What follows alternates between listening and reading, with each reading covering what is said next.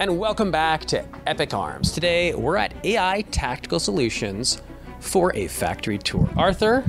Pleasure to meet you, Alex. Thank you so much for having us. Oh, it's good to have you here. You guys have some really awesome new products, some of the stuff that I've never even heard of before and that's state of the art. Can you give us a rundown, basic rundown of the products? Yeah, not a problem. So we'll start here with the more traditional stuff. So we've got our standard 2A and 3A ballistic plates, just your standard pistol rated, stab, slash proof soft armor.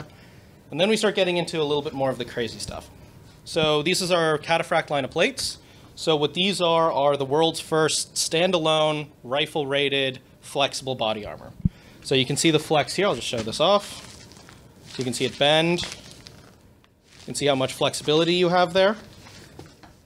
And these are rifle rated. So these will stop. This one's rated for NIJ 3+, and then this one's rated for NIJ 4.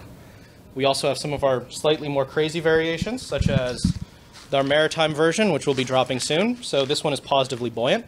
So this will float. And we also have our ultra lightweight.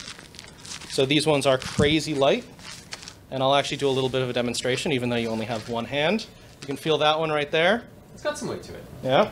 And then compared to this one right here. Oh yeah, this thing is really nice and light. So this one isn't on the market yet, but essentially what you're getting is the standard one is about 2.8 kilos, and then the lightweight one is about 2.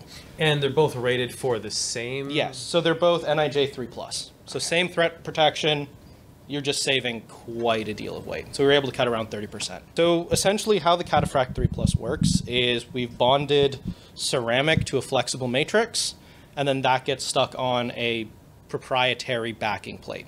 So it's not exactly a 3A, but it's very similar in terms of design to a traditional pistol plate, the backing material. And then we have a way of bonding the actual ceramic to a backing layer, and that's what allows it to be flexible and still provide that level of protection. And unlike dragon skin, this adhesive will actually hold up. It's funny that the hotter it gets, the stronger the glue is. Interesting. So it's good down to -50 and +80. Wow. So you have a bit of a range there to work with. Okay. So I guess with the flexible, like honeycomb-shaped ceramics, it kind of leads to that question of, what about that gap that you're creating with that flexibility? How does that work in relation to, it's still offering that same stopping power? Yeah, so what we've done is, first of all, the tile configuration is common in a lot of ballistic plates. So in terms of your rigid armor, it has that same, you would say honeycomb, I would say hexagonal, essentially ceramic layout. The reason that it's not an issue is even when this is worn normally, so I mean, yes, if you bend this in half and somehow manage to fire a rifle directly there, you might have a chance of opening up a gap large enough for it to be weakened.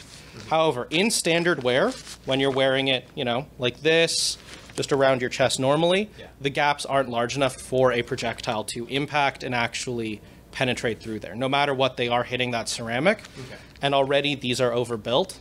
So you're looking at something in the range of about 30 millimeters of back face deformation compared to the safe standard, which is 44. So we're already building these to not be on that cutting or bleeding edge of ballistic protection. We're trying to give you that safety margin. And so even if you do get a strike that hits towards an edge, it's still not going to be enough to cause significant enough trauma to pass that safe threshold. Or at least that's what we've discovered in our dozens of tests with NTS in the States. All right, so moving on to our next body armor. So next on our list, we have the steel plates. Arthur, can you tell me, why would you choose one? Because you have two different types of steel plates. Yeah. So the reason why you want steel over ceramic is because of the abuse you did to one of our lovely steel plates over here.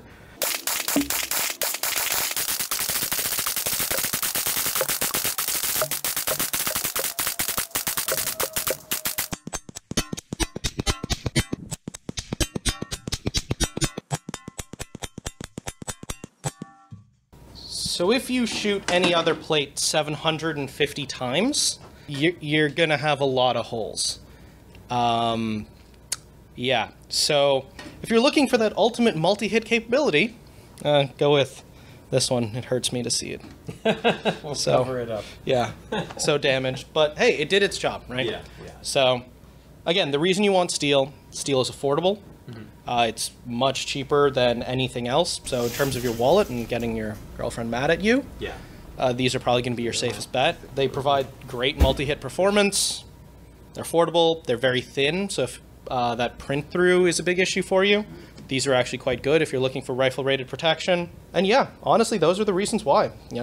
Something you were mentioning to me versus steel over ceramic. While the ceramic was more capable of stopping, larger rounds, but it was less capable of stopping as many. Yes, so that's that multi-hit performance. So anytime a ceramic plate is hit, I believe the NIJ standards is you get about a 2-inch area around that impact, which is deemed to be ballistically non-testable or ballistically compromised. Whereas with steel, it does what it's supposed to do. Yeah, this was about, I guess around 350 on one side. We flipped it around about the same on the other, and we have no perforation. So while mine isn't scientific testing, it's just, at 100 yards shooting PMC bronze. Like, all I did was deformation. There was nothing that ever went through, other than a 300 Remington Ultra Magnum, which went through like butter. Yeah, it's not rated for that. What do you think about ceramic versus 300 Remington Ultra Magnum? How would your ceramics have dealt with that, you think? Honestly, 300 Remington Ultra Magnum is not a common cartridge that I test with. What we generally do is we go 308. I believe the term is, I think it's M2. And then we go to, 30-06 M2 AP, which is the black tip, penetrating 30-06 round. We don't really do a lot with 300 Remington Ultra Magnum, just because we try to conform to NIJ standards. Right. We're working on stuff that's for 50 cal, 50 BMG proof. Yeah.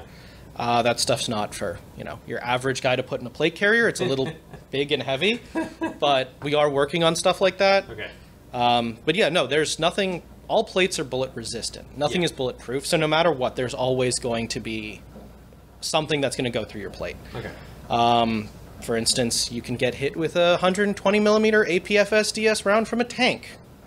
We could make armor that'll stop it, but it's always this trade-off, right? Yeah. But how much weight do you want to be bogged down with? Yeah, I think we did the math. It was something like 3,000 pounds, like if we wanted to do it for an infantry guy, and it was where we haven't pursued that any further. Yeah, so I guess that one's not quite realistic yet. No, not yet. We're hoping in the future, but not right now. So the spall coat does not last forever. So as you saw with that one in his video, there is spalling that does happen. Yeah. But keep in mind, these are meant to go with NIJ standard 0106.01, I believe. Yeah. I maybe got that number wrong. I'm sure you'll put that in somewhere, but they're meant to stop 6 shots. Okay. That's NIJ 3. So our spall coat is meant to hold on for more than 6 shots, not for 750. Yeah. So eventually that's the biggest issue with steel, is you're eventually going to blow that spall coat off, and then you're going to have to deal with the spalling. Yeah. What we noticed in the video was like we had a dummy, and the arms were in the front of the, I guess they were around the steel plate a bit like this. At around 80, the entire front of the plate carrier was no longer holding the plate. Yeah. And so everything was going into the chin of the dummy, into the arms of the dummy. While nothing was obviously going through, it was just like cutting up the material and stuff. Yeah, so not a good time. We would recommend everyone to not get shot 80 times in the same spot. But again, right, steel is the only plate that's going to be able to handle that from the beginning. Yeah. It's just the spall coat will only hold on for, 6, 8 shots, and past that, again, right, it's deemed as ballistically compromised. Yeah. And we would advise you to replace the plate. So what's the warranty on this plate? Because, we brought it back. I want to know what's going on. Do I get a new plate? Because I like you, we'll give you a new plate. Nice. So what's our next plate you're going to show us? I think we're going to go ceramics next. Nice. So. Next, we have more ceramics, but these ones are different. What makes these ones different? These ones are rigid. Okay. So no bending on these ones. These are your more traditional, what everyone is familiar with when it comes to a ceramic ballistic plate. So we've got, your standard ceramic 3+, your standard ceramic 4. We have them available in multi-curve, as well as lightweight options. So we can bring them down to, I think, like 2.4 kilos a plate. So again, we can make these pretty light. And then over here, we've just released these. So these are actually our reduced back face. We call them our Legion series of plates. So you have the Principe and you have the Triari. Essentially what the whole point of those are is we've had a lot of customers come up to us saying, hey, you know what? 40 millimeters of backface, yes, it's viewed as safe by the NIJ, but we want something that will prioritize that blunt trauma more than a traditional ceramic plate. So that's why we came up with these. These are our own proprietary backing material design, and these bring that down to something more in line with steel. So around like 30 millimeters of backface compared to 40. So just making you a little bit more safer. Anyone who's looked into body armor before, knows what a ballistic plate is. The things that make ours unique are we do have a proprietary way of doing the backing material for both types. And also all our plates use that same tiled ceramic matrix that you saw in the back. What that means is our plates do have slightly better multi-hit performance. Specifically, when a round impacts, let's say here, it only can damage the ceramics in immediate conjunction to that impact spot. Whereas with a traditional monolithic, what we found is that a shot here can actually lead to damage across the front of the plate. Yeah. So with this, we can keep it localized to that maybe around that 1 to 2 inch circle around the impact zone. Yeah. But the problem with monolithics is that can spread a crack down the entire front of the material. And especially because monolithics are usually slightly thinner, they rely on that integrity to provide them that level of ballistic resistance. Right. So that's why we went with that ceramic matrices way of doing it, rather than a traditional monoplate. So I guess the traditional is more of like a one shot and done. Some of them are rated for 6 shots. Oh, okay. The only thing is, this is more of a production thing than it is a end user. But the benefit is we can quickly change what we are producing for the demand that's shown. So all of our plates essentially use the same ceramic backing or ceramic material, which means if, let's say, all our customers decide tomorrow that they want flexible armor, we can take all the ceramic we've done ahead of time, turn that into ceramic armor on flexible armor on a dime. Whereas if everybody decides, no, we all want level 4 rigid multi-curve rifle armor, we can do all of that. So it gives us that flexibility to. The same ceramic is in our multi-curve, that goes in our single curve, that goes in our proprietaries, that goes in our flexible armor. So it just allows us to be able to rapidly tailor our production to any large demand. Okay. So it's not exactly a big impact on the customer, but it means we can get stuff out faster. Hey guys, welcome to AI Tactical Solutions. Come on in, we'll give you a quick factory tour. So this is our showroom.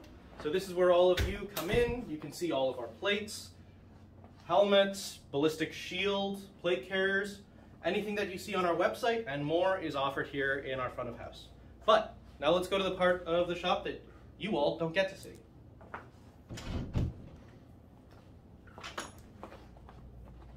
So this is where your orders are packed, shipped. This is where we keep our inventory that's ready to go out. We have carriers, we have plates. And yeah, this is where the people who answer your emails, phone calls, and handle all the shipping live and work. So let's go and see where your actual ballistic plates are manufactured.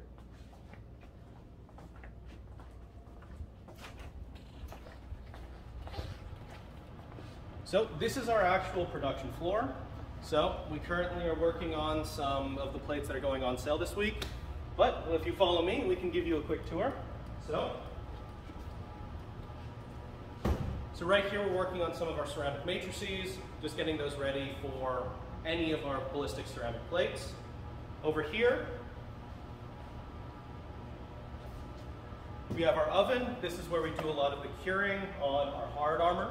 So any of the auxilias, principes, or plates like that. So if you come over here, this is where we keep our semi-finished inventory. So we have ceramics, soft backing plates, normal backing plates, and we work with Honeywell and DuPont quite closely to make sure you guys get the best quality materials you guys can get. So over here, this is actually something that I think is particularly cool. This is where we do all of our QC, or our final QC. So this is where we run all of your plates through an X-ray scanner so we can detect if there are any chips, cracks, any defects in the plate before it gets shipped out the door. Only once it goes through here does it get our little holographic sticker to say that we've checked it, it's been certified, and it's ready to go. And then this is a laser cutter for if you want us to custom make you a laser cut molly test. So, That's our shop. Thank you for joining us on our factory tour. And remember, AI Tactical Solutions has got you for any of your ballistic armor needs.